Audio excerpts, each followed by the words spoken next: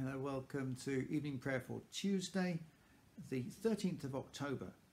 Today we remember a king, Edward the Confessor. Edward the Confessor owned a lot of land in the Redditch area, and so in that sense you could say he's the saint that we're most closely associated with. Now, he was a king. He wasn't a man who had devoted himself to a religious life. He was certainly a prayerful person, but he wasn't a massively perfect one. He was a creature of his time. But what he did do was choose how he spent his money. He chose to spend it on Westminster Abbey. He chose to spend it not just on riches for himself, on great works of art, or jewels, or menageries, or the sorts of things that kings could have used to display their power, but to spend it on God's church. Now, people can say, oh, well, yes, he was demonstrating his power and prestige and all that sort of stuff. But he could have done it in other ways. Let's not forget that, and not despise the money that was given. Nor indeed we despised any of the money that was given to build the churches of the past. And particularly once we get later into the Middle Ages, and the latest things in architecture were being built into our churches. So, today, let's pray that business people, media sensations, and other people of tremendous wealth will choose to use it in the service of the Lord Jesus Christ and of his church.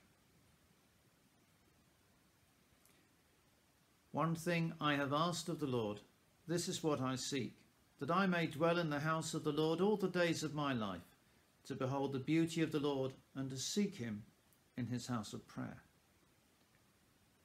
As our evening prayer rises before you, O God, so may your mercy come down upon us to cleanse our hearts and set us free to sing your praise now and forever. Amen.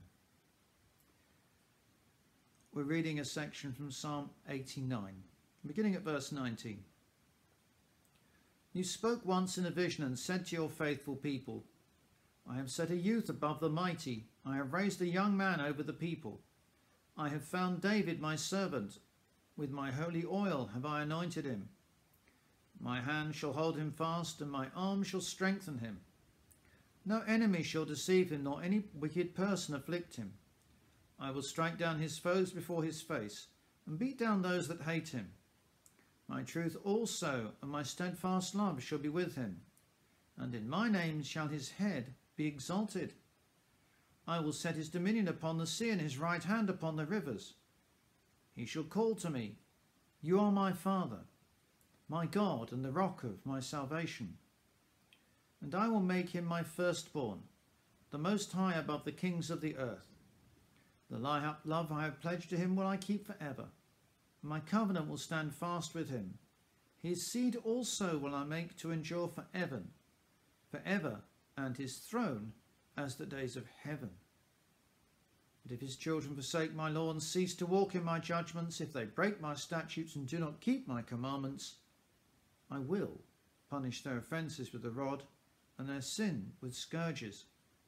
But I will not take from him my endless love, nor suffer my truth to fail.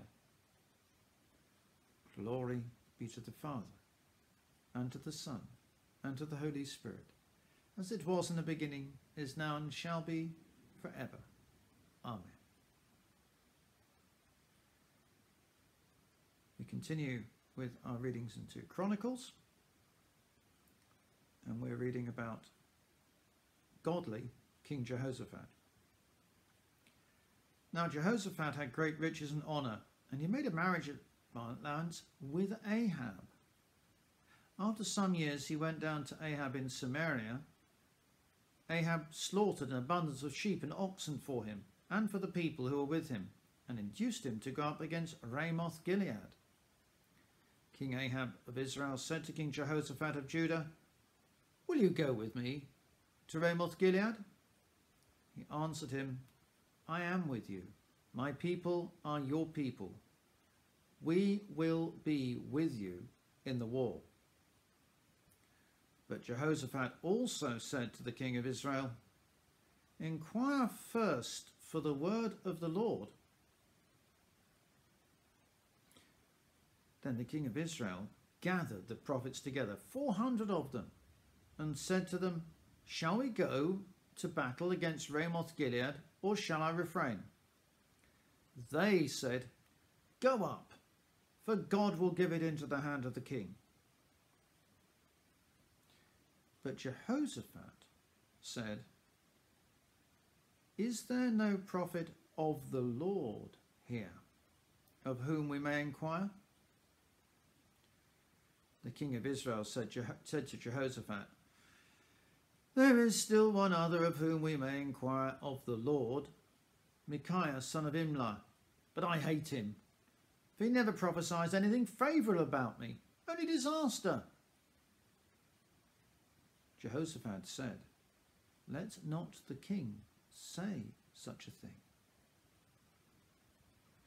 Then the king of Israel summoned an officer and said, "Bring quickly Micaiah son of Imlah."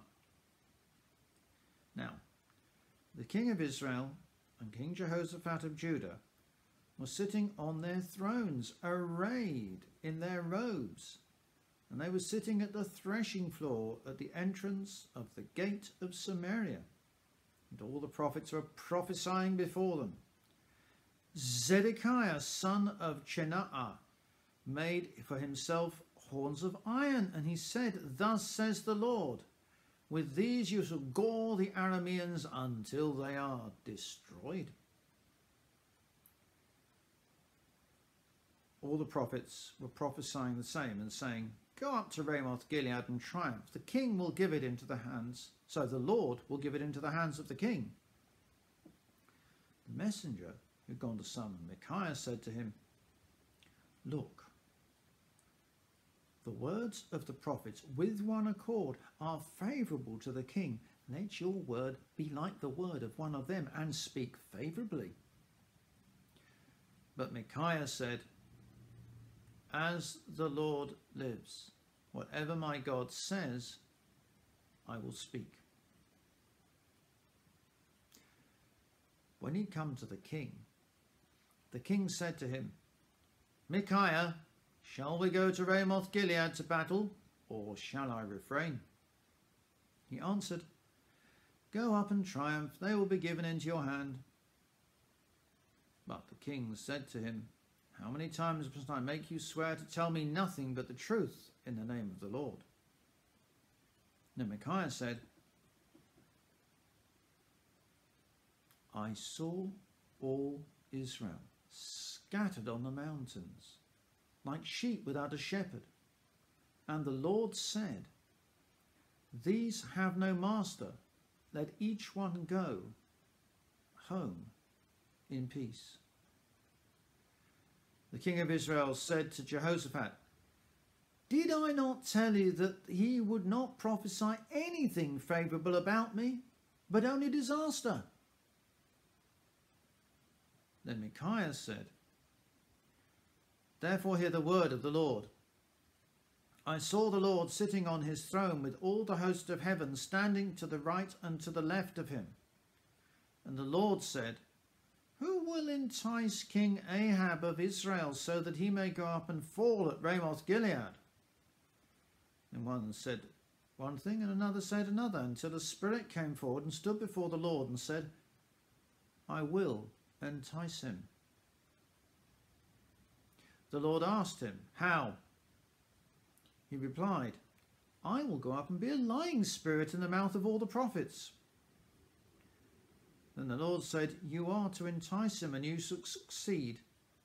Go out and do it.' So you see, the Lord has put a lying spirit in the mouth of these your prophets. The Lord has decreed disaster for you. Then Zedekiah, son of Chenanah, came up to Micaiah, slapped him on the cheek and said, "Which way did the Spirit of the Lord pass from me to speak to you?" Micaiah replied, "You will find out on that day when you go to hide in an inner chamber." The king of Israel then ordered, "Take Micaiah and return him to Ammon, the governor of the city, and say to Joash, the king's son, 'Thus says the king, put this fellow in prison and feed him on reduced rations of bread and water until I return in peace.'" Micaiah said, "If you return in peace, the Lord has not spoken by me." And he said, "Hear, you peoples, all of you. This is the word of the Lord. Thanks be to God. I bind unto myself the name, the strong name of the Trinity, by invocation of the same, the three in one and one in three, of whom all nature has creation, eternal Father, Spirit, Word. Praise to the Lord of my salvation. Salvation is of Christ the Lord. Great and wonderful are your deeds, Lord God the Almighty. Just and true are your ways, O ruler of the nations. Who shall not revere and praise your name, O Lord? For you alone are holy. All nations shall come and worship in your presence, for your just dealings have been revealed. To the one who sits on the throne and to the Lamb be blessing and honour and glory and might for ever and ever. Amen. We hold before God those who lead the nations, who have immense responsibility before God and human beings. Whatever they have been, Lord, guide them to a better place, inform their decisions and help them to bow the knee to you. We hold before God those for whom life is very difficult, those who have difficult decisions to make and who honestly do not know the right thing to do. We hold before God those who have difficult people to work with, those who suffer unfair treatment, unjust criticism, unappreciated work. We hold before God those who have difficult tasks to do and to face and fear that they may fail in them, those who have difficult temptations to face and who know only too well that they may fall to them if they try to meet them alone. We hold before God those who know they can be their own worst enemies. We hold before God those who are sad because someone they loved has died, and any who are disappointed in something for which they hoped for very much. We hold before God all those who are alone and isolated and don't have anyone to talk to.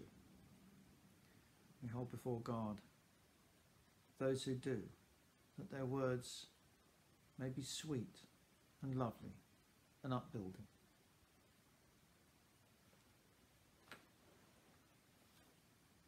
We come to the collect for today. Sovereign Lord, who sent your servant Edward upon the throne of an earthly kingdom and inspired him with zeal for the kingdom of heaven, grant that we may so confess the faith of Christ by word and deed, that we may, with all your saints, inherit your eternal glory. Through Jesus Christ, your Son, our Lord, who is alive and reigns with you in the unity of the Holy Spirit, one God, now and forever. Amen. As our Saviour taught us, so we pray. Our Father in heaven, hallowed be your name. Your kingdom come, your will be done on earth as in heaven. Give us today our daily bread. Forgive us our sins as we forgive those who sin against us. Lead us not into temptation, but deliver us from evil. For the kingdom, the power and the glory are yours, now and forever. Amen. The grace of our Lord Jesus Christ and the love of God and the fellowship of the Holy Spirit be with us all, evermore. Amen. Let us bless the Lord. Thanks be to God.